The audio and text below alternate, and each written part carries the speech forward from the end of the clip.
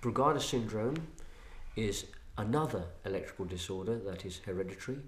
The term Brugada comes from the three brothers that coined this term. There are three brothers, all cardiologists. One lives in America, the other in Spain, I believe, and the other one somewhere in South America. But these brothers noticed that they were seeing sudden deaths, and they've noticed a very classic electrical pattern in people who would survive sudden deaths. Further research into this brought out very important information and showed us that Brugada syndrome is yet another ion channel disorder, something that I've just talked about in the context of long QT syndrome. Here, there is a defective sodium ion channel. The sodium ion channel is defective, and the condition is inherited as an autosomal dominant trait. So if a parent's got it, there's a 50% chance they will pass it on to the offspring.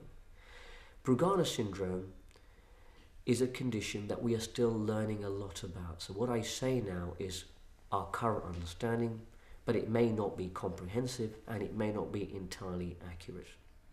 The prevalence of this condition is about 1 in 5,000. But there are very few deaths from Brugada syndrome that we're aware of. When we look at our SADS families, our pickup rate for Brugada in the SADS families, bearing in mind there are about 500, 600 SADS families, we pick up a handful of Brugada families here. But if you imagine that the prevalence of this condition is 1 in 5,000, we'd expect loads and loads of deaths in young people. So although the prevalence is high, not everybody dies from it, only a small proportion of people die. The next question is, so who dies? It has a male predilection. Males are far more at risk of dying. If you look at the literature suggests that the male to female death ratio is 9:1. Our personal experience with CRY in our CRY clinics is about 2:1. So we're learning again. See, our experience is very different to the general worldwide experience. The second thing is that most people with Brugada syndrome do not have symptoms at all. Most of the people that we see that have died have never blacked out, never had palpitation or dizziness. So that's important as well. The third point is, when you do diagnose it with this special ECG pattern, which shows a right bundle branch block with coved ST segment elevation, which I'll illustrate later, what do you do? Because we can't predict risk necessarily. We don't know who will die. We also know not everybody dies. But we have to have a practical algorithm. Currently, the understanding is there is only one treatment for this condition. That is a defibrillator. So it's an all or none response. Someone's either treated with a defibrillator or they don't get any pills or defibrillators. Who gets the defibrillator? Well, it's the person that's blacking out without warning, 1. It's the person that's already survived a sudden death, 2. And it's a person that's already got the spontaneous abnormal ECG pattern. This brings me to another point. Not everybody with the Brugada syndrome has the ECG that we look for.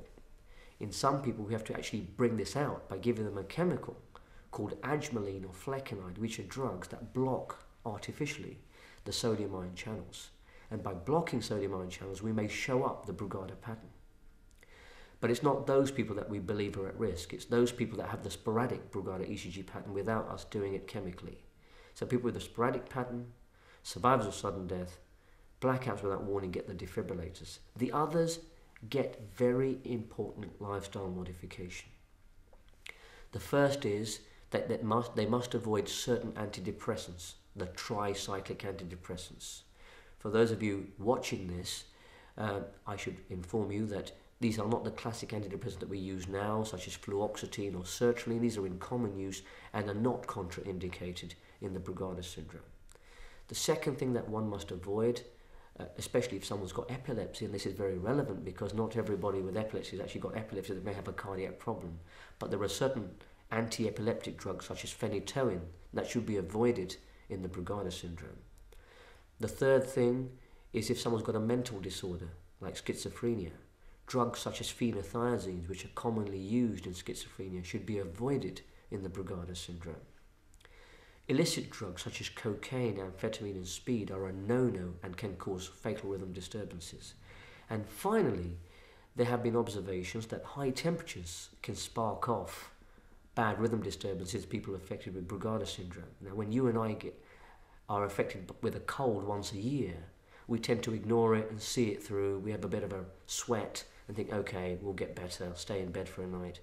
But in people who may be affected with Brugada, I would urge to monitor their temperature and do not allow the temperature to go above 38 degrees. So if it's climbing at 37.5, 37.6, I would suggest that they take a gram of paracetamol earlier rather than later.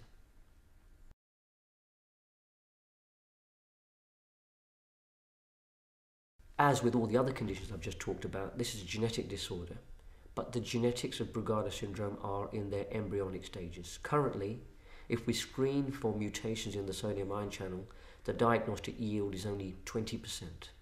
So we continue to rely on clinical methods of diagnosing this condition rather than genetic methods, but I understand that genetic screening for Brugada is improving, and the situation may be completely different in the next 5 or 6 years.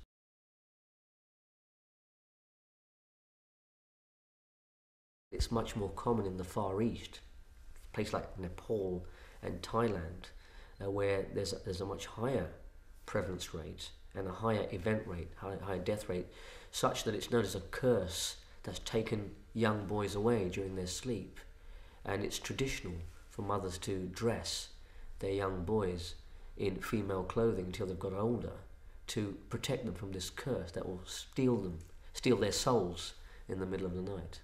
It's a well-known practice.